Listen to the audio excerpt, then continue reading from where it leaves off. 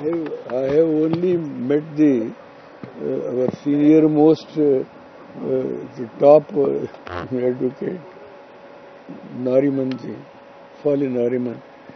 See who is handling this case from last 50 years, from the beginning. So some people say something there in Karnataka without understanding the implication. Unless you fight the battle, it's very difficult. That's why I made a request. Whatever some people they have said, that should not be taken into consideration, sir. You must help us. That's all I said.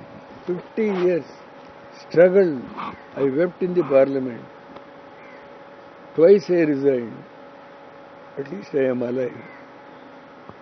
How do I tolerate the injustice that has happened by the other side?